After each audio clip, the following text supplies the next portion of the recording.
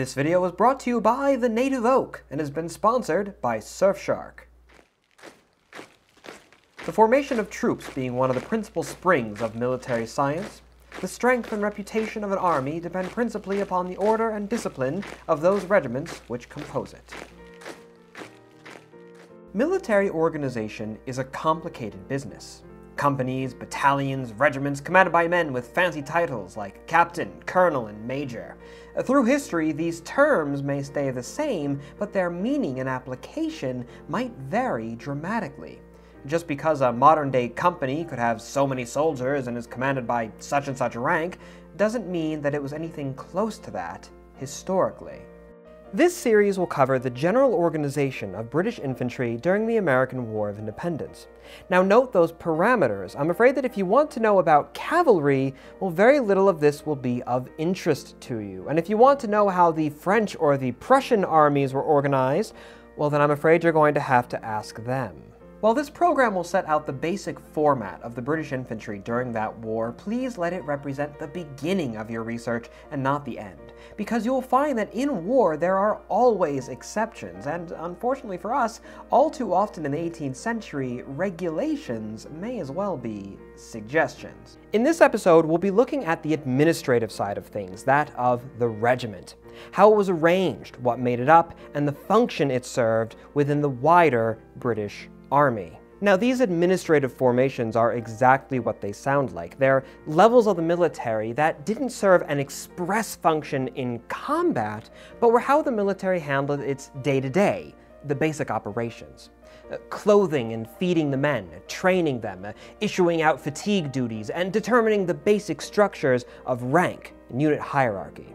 So we'll start at the top and work our way down. What exactly was a regiment? The regiment is the basic building block of most 18th century armies. There are levels of administration and organization higher than it, of course, but for the most part, the major stuff is taking place at the regimental level. For the private soldier, it was the entity that determined his appearance, his seniority in the army, and his rank. When he enlisted for a soldier, he didn't so much join the army itself, to then be deployed wherever he was most needed. He met with a regimental recruiting party and entered into the regiment's service. When he was deployed for foreign service, it was usually alongside the rest of his regiment. So what does this all-important organization look like? Soon after the start of the American War of Independence, a standard regiment of foot, or an infantry regiment, at full strength would have around 540 private soldiers, plus drummers and fifers, NCOs, and officers. But we'll talk about the exact numbers of all those later on. There would also be a number of individuals in the regimental staff, such as the surgeon, adjutant, quartermaster, and of course the chaplain, although they're not really going to be in North America. But they're kind of their own bag, and they warrant their own episode later on. Now, most of these men would be divided up, most of the soldiers that is, would be divided up between 10 different companies. 8 of them, are going to be battalion companies, and 2 of them will be flank companies. But again, we'll discuss the details of those in a bit. And if you're a returning viewer of mine, you probably already have a good sense of the differences there already. There might also be additional companies of men who, while the regiment was deployed, would remain back home for the recruitment and training up of new soldiers. Typically, there's going to be 1 in England and 1 in Ireland. That's one of the most important duties of the regiment, is recruitment. Like I said, it was the regiment that would send out their own recruiting parties, and when you enlisted, you're joining up with that particular regiment. In fact, there could be a bit of competition between regiments for different recruiting grounds, those villages, towns, and cities where particular regiments would drum up their volunteers. Once a man did decide to take on soldierly airs, it was the regiment that would fill out all the appropriate paperwork and administer the oaths of allegiance. It was the regiment, not some obscure government ministry, that would procure their clothing and equipment. The regimental tailor would custom fit their regimental coat. The regimental gunsmith would inscribe their musket, issued from regimental stores, with a number, usually, to identify them and the company to which they were assigned. And if the soldier happened to conduct himself as a scoundrel, perhaps absconding with any of this equipment, well, upon his arrest, he could well face a regimental court-martial. And once everything was all official, as far as his recruitment is concerned, it was the regiment that handled the men's pay, their medical care, and of course, their training and discipline, at least for the most part. There's always exceptions to practically everything I'm going to say in this video. Now, some of this stuff, like the basics of what the uniforms were meant to look like or how the soldiers would load and fire their muskets, that's all going to be centrally organized by the military, parliament, and the king. But pretty much everything that wasn't explicitly spelled out in documents like the Articles of War, the Royal Clothing Warrant, or the Manual Exercise would then be up to the individual regiments to figure out themselves. There was an entire genre of military treatises during this time period that could pretty well be described as regimental best practice, if you will. Basically, they're recommendations by various officers and military theorists on how a regiment ought to be run. But these weren't legal requirements, they weren't government regulations, they were just suggestions. In fact, the quotes that I started this video with are from 2 such documents, and you can find them both, along with many others, in the library section of my website, nativeoak.org, if you'd like to see more about just how many of these duties and responsibilities were falling to the regimental level, and some of the myriad of ways in which they may have carried them out. Now, every regiment in the British Army was numbered, and while some of them had names, for example, the 23rd was also called the Royal Welsh Fusiliers, that was more of an exception, not the rule.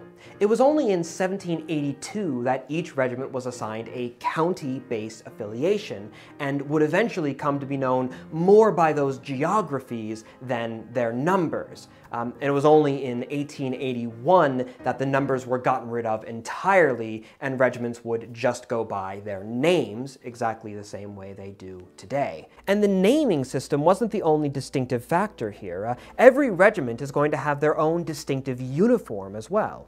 Now, yes, they're all going to share the same basic red coat, of course, but the colors of their facings would vary from regiment to regiment, as would the pattern of the lacing on their coats, the style of their buttons, the design of their badges, certain other traditions like do they wear feathers in their hats, or even the kinds of swords that their officers would carry. You know, technically, that is a choice by the individual officer. They go out and they buy their own swords, at least during this time period. I think that's still the case in a lot of militaries today.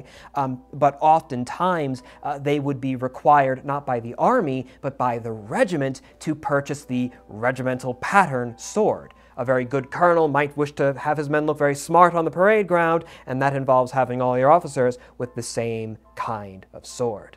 Each regiment would also have their own sets of colors, 2 large flags that would represent the regiment on parade and occasionally in battle, although that was rarely the case during the American War of Independence, and we'll talk about that in the next episode. One of these colors would be the King's colors. It's easily identifiable as a Union flag, but with a regimental badge or some other sort of honorific laid over top of it.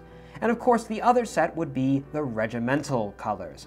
This would also feature the regimental badge, but the field of each flag would be a different color and design depending on the regiment to which it belonged. Generally, a yellow-faced regiment would have a yellow flag, a blue-faced blue, and so on and so forth. There might even be variances in drill between these different groups, because like I said, each individual regiment is handling their own drilling. It wasn't supposed to be different necessarily, but no system is ever perfect, and some regiments would absolutely have better officer corps and NCOs than others. Indeed, many officers would even publish books on their own little techniques in drilling and operating for other regiments to then follow. And in order to ensure that their leaders were up to snuff with this stuff, some particularly keen regimental commanders would even establish regimental schools by which older and more educated officers and NCOs might teach their juniors how to read and write in an era when a military academy education was certainly possible, but by no means required. It was seen as important and valuable for especially NCOs to be able to read and write so they can be filling out all these regimental accounts and orders and whatnot, and of course be reading literature about how to train their men. But going back to these regimental leaders, who were they? Well, on paper, every regiment is commanded by a colonel, but in practice, those colonels often held positions of far greater authority elsewhere in the army, or society at large, but usually in the army, of course. For example, General Cornwallis also happened to be the colonel of the 33rd Regiment of Foot, and the colonel of the 23rd Foot happened to also be the commander-in-chief, Sir William Howe. Having your colonel in such a high-up place might, yes, mean greater kickbacks for your regiment, but it also does take those men away from the daily administration. Instead, it usually fell to the lieutenant colonel, technically they're the second in command, to manage the regiment day to day, and then below him would be the major. And these three men represent the regiment's field officers, but we'll talk more about them as well, as I said, in a future episode. Like I said before, during the 18th century, the regiment was the basic building block for the entire British infantry. Between themselves, they were largely independent in both culture and in practice, and highly distinguishable. In fact, the British Army to this day still operates on a regimental system. Its importance has arguably declined since then, as you may expect, but still the existence of regimental societies and funds represent a significant part of UK veterans' care. Parade standards and dress uniforms will still vary between regiments, alongside a slew of other traditions and quirks, even up to rank structures. But this video is focused on the American War of Independence, so for now, let's carry on down the line, right after a message on behalf of our sponsor, of course. The following is a paid advertisement for Surfshark. Come round, lads, hear what I've to say. I come to you all on behalf of the good Captain Brandon F., now Master and Commander of the ship Surfshark. Ooh, I've heard of them. Oh, very exciting. VPN Surfshark is a fast vessel, easy to man. She's jam-packed with valuable features, can be run on unlimited devices. Entering into subscription with VPN Surfshark permits its users, her crew, to virtually travel the world in but an instant, allowing you to connect with such media content as might otherwise be blocked or unavailable to you. What witchcraft would allow us to travel the oceans without risk of disease or storm?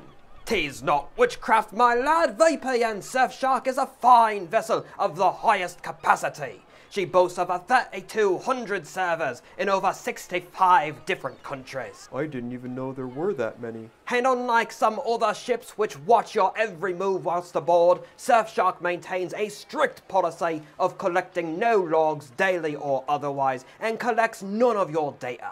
The good Captain Brandon F. also promises minimal floggings. Surfshark automatically blocks over 1 million known malintent websites, phishing methods and other threats to your security, while offering 24/7 access to her customer support, her petty officers for support via live chat, email or social media.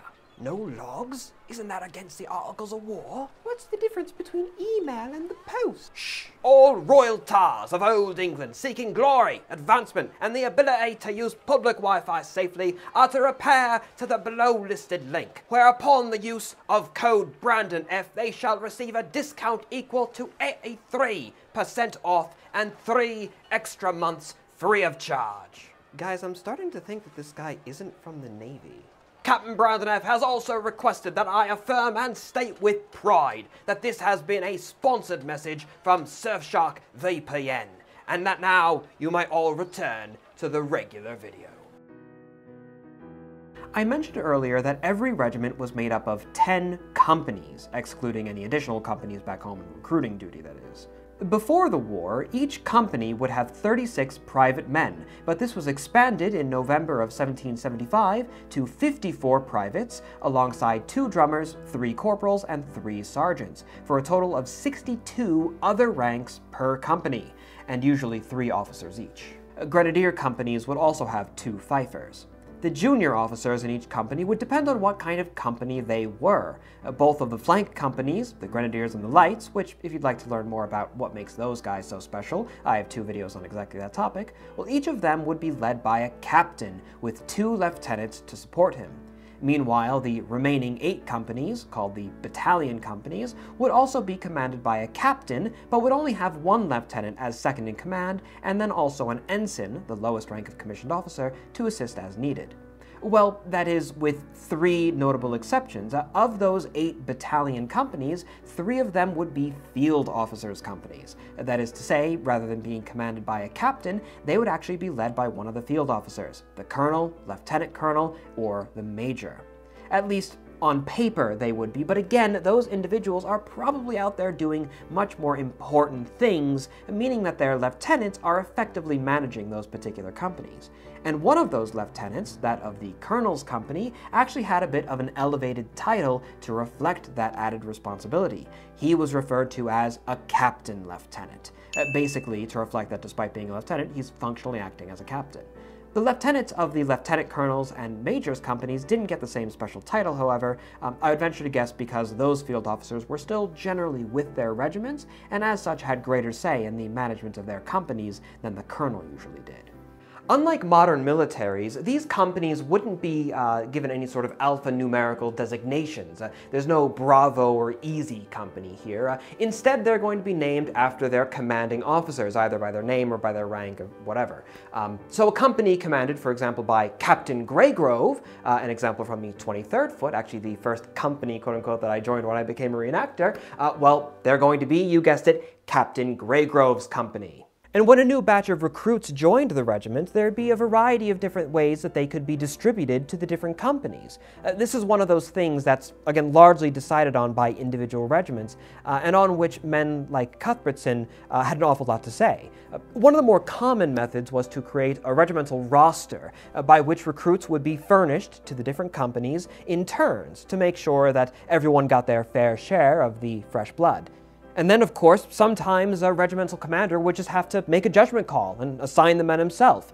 If one company in particular was really lacking in strength, it might be necessary for, instead of them being evenly distributed, for that company to get more than their usual fair share of recruits. It was also pretty common for companies to exchange men between them for a wide variety of reasons. For example, if a battalion soldier was proving himself to be particularly competent and had enough experience, well, the light infantry captain may request that he be transferred over into his company. And then, if the battalion company was really suffering as a result, it may even be necessitated by, again, regimental commanding officers, that the weakest man in the lights be transferred over to the battalion company as an exchange of soldiers. And contrary to popular thought, technically speaking, the company was not a combat organization. It was purely administrative. During certain drills, inspections, and of course on the parade ground, the men would be marching with their companies as part of the wider regiment, and the makeup of each company was a very carefully curated affair for this reason, with particular attention being paid to the sizing of the men and their location in the formation. It was usually the case that the tallest men would be in the front rank, although that doesn't really work out for combat, and that's neither here nor there. It was all about cutting the best, most professional and soldierly air. Officers and NCOs were all assigned to specific companies, and so the majority of disciplinary actions, formal inspections, housing arrangements, and other things like that, they're all taking place more or less at this level under the auspices of the regiment. However, for those times when practicality took precedence over aesthetic, such as performing fatigue duties, and of course, actual fighting, the rigid structure of the company, where transferring soldiers between them was a relatively paperwork-heavy affair, requiring the consent of numerous officers along the way and all that kind of thing, well, regularly that more rigid structure is going to be deferring to more adaptable, less formal, and more temporary accommodations, which we'll discuss in the next episode. But for now, there's just one more important level of organization that I'd like to cover in this administrative category. And it is there that we will find a great chunk of this actual administration, rather than regulation, taking place. So if the regiment and the company are issuing most of those orders and setting the regulations in place for how the soldiers are to be managed, at what level is that management actually taking place? Who is putting it all into practice? To understand how the Army is functioning at its most basic level, we'll have to talk about the squads of inspection.